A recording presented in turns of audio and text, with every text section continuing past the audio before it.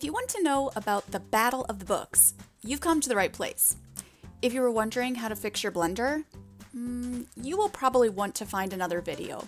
Or you can stay and watch this one because it is packed with awesome information. The Eastern Iowa Battle of the Books is a competition that tests students on their knowledge of the current year's Iowa Children's Choice Award nominees.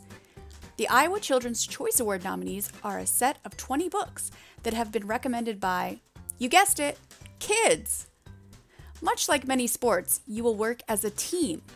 Unlike most sports, Battle of the Books doesn't strengthen your muscles, it strengthens your brain. Teams of 3 students in either 4th, 5th, or 6th grade form at the school level.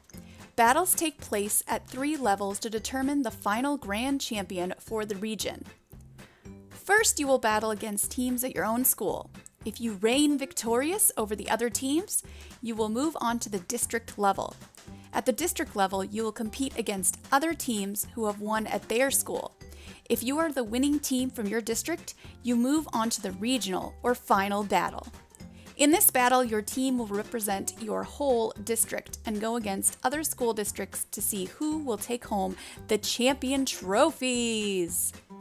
The first step to preparing yourself for the Battle of the Books is to begin reading the Iowa Children's Choice Award books, of course.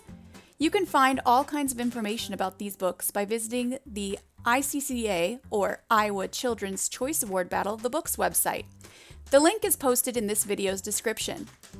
Also, you could prepare for the Battle of the Books by memorizing all of the titles and authors of the Iowa Children's Choice Award nominees.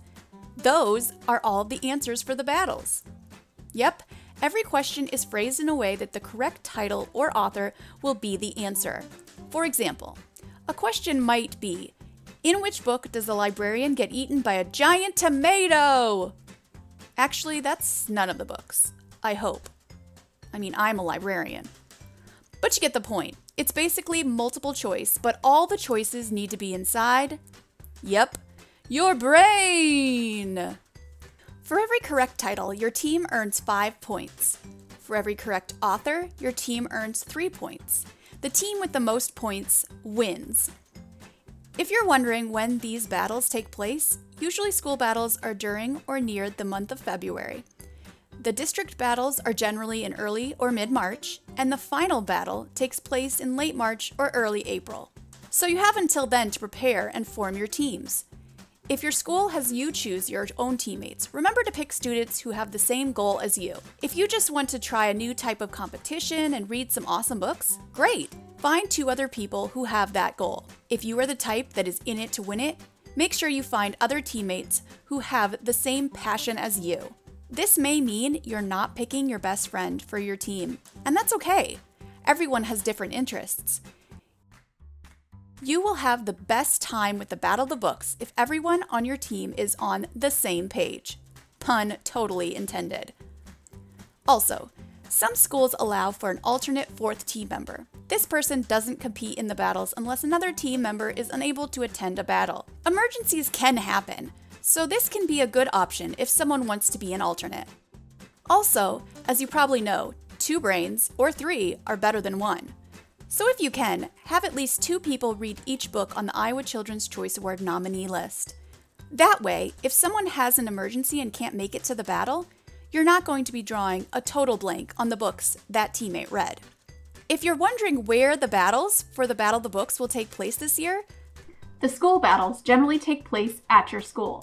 The district and regional battles will be held at one of the public libraries participating in the Eastern Iowa Regional Battle of the Books competition. We will let you know all the details once we know more. Last of all, if you're looking for copies of the Iowa Children's Choice Award nominees, the Bettendorf Public Library has multiple print copies available for checkout. You can even request these items and more through the library website.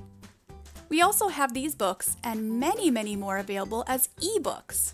You just need your library card. If you don't have a library card yet, it's free and simple to get one. Check out www.bettendorflibrary.com for more information.